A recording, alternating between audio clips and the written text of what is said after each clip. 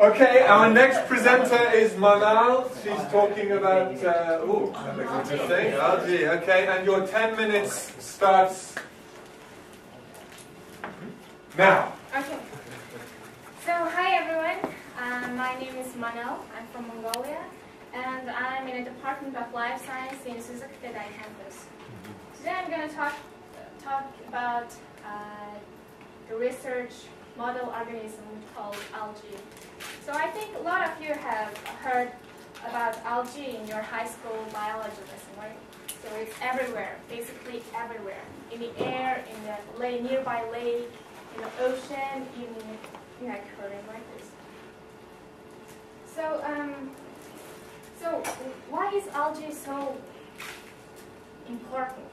So the algae is it's both animal and a plant, because plant can produce its own energy by making a photosynthesis, just like this. Here you can see a light energy, and it can absorb carbon dioxide to make energy, and it can release oxygen to our air. And just like that, the green water here, which contains algae, can produce oxygen into the air, and it can also produce its own energy. So you can't see algae in the naked eye,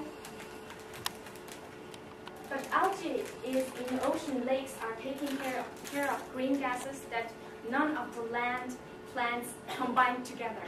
It absorbs more carbon dioxide and releases more oxygen into the air. And without this one, in the algae, we can't be here we were never born because we don't have any clothes on. Sorry. So we won't be here. So let's go to the next. So algae. There are algae you might know. How many of you like onigiri? Yay! So this, like the seaweed, it's actually algae. And there are many kinds of algae. For example, here you can find green one, a red one, or a bean-shaped one, triangle, and alien-shaped one. So there are many kinds of algae, but in our research we use Chlamydia modus. So it's kind of cute, call me Caitlin or call me Clammy. So its nickname is Clammy, but we call it Chlamydia monosporidium. So under the microscope, our model organism looks like this, and I want you to pay attention in this two flagella-like flagella with a hair-like structure, and then there's this red dot. So what is this? So to know more about the clammy, you have to know three things about it. Firstly, flagellum. So basically, clammy uses this flagellum like our arms. Like when you swim, in the water, you use your arms, right? So clammy swims just like that. And the next one is the eye spot. You can see here the red dots, and it has the light receptor, and it can detect the light and go swim towards it. And the next one is the chloroplast. It's just a solar panel in clammy, in its body. So plants are green, algae are green, because it has a chloroplast, which is green. So I thought, what if we humans had a chloroplast in our body? Any ideas? Imagine in your minds. We didn't have to eat food. Yeah, of course. But what would we look like? If we have green. Green, right? Yeah, like an avatar, or maybe like yeah, just gonna look like that. So let's go to our story. So clammy, we can't see the clammy in our naked eyes, but they are unicellular microorganisms, which you can see here. They're actually pretty fast, and a lot of them.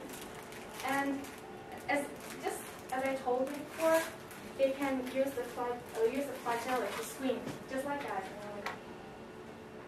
And you might think that algae. It can produce its own energy. It can move. And what? One of my presenter friend asked me that. So I thought, why is that? Well, when I first started my research, I asked the same question. What's about the algae? What's more important about it? But I found that there are flagella in plants, in animals, and in our bodies. And they have all the same structure. So I want you to keep that in mind. And the next one, here is a video of clammy, swimming. And you can see the red eye spot here. And it had the photoreceptors, which it releases ions to give a signal when the light hits them. So with these two, so let's see. How many of you like, oh God, like him? You know, like we are attracted to him, algae is attracted to the light. So let's get this him here, and they change their direction to swim towards the light, just like you like him. And okay, so let's see. So here is another video, and I want you to pay attention on the count 70 here. It's the flashlight hit the algae, and it's going to get panicked, and it's going to change its flagella motions. So I want you to pay attention. Oh God, no. No. What? Sorry. Let me just. Oh God, what's happening? Oh, Right, it's good. sorry.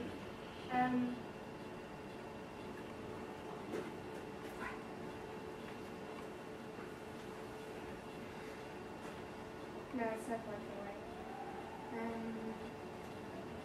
Okay, anyhow, it's gonna change the direction. I'm gonna let you see the movie again.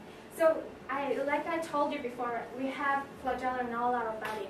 For example, here's the sperm, and it has this flagella here, the singular flagella, and its structure is just like ours. What the proteins that are used to move this thing is the same as in Chlamydomonas. And again, and there's flagella in our throat too, to make, if the unwanted bacteria comes into our throat, the throat flagella moves and make that bacteria out of our body. So, and there are so many couples who can't have a baby because the sperm don't move properly. It has a disorder, and they can't have a baby.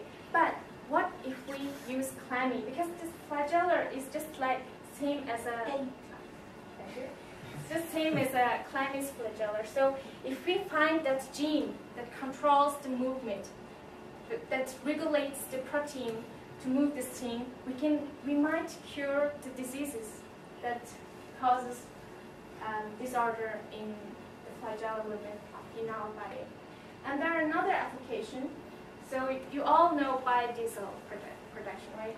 So biodiesel is the next, like energy producer. And here we see algae, and they culture tons of algae in a tank, and they extract the oil from it. But first, they have to collect the algae from its culture liquid.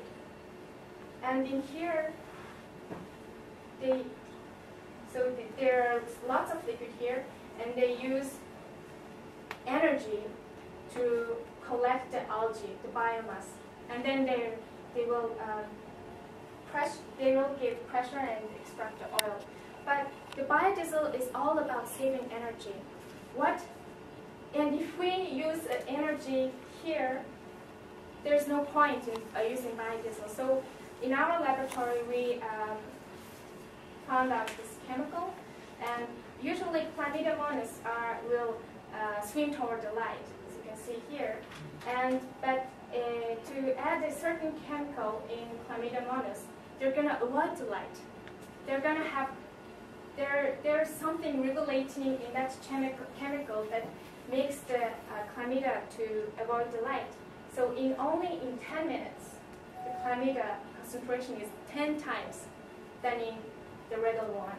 And in that way, we can collect... 10 minutes is up. Oh, okay, what a shame. thank you. Good. Okay.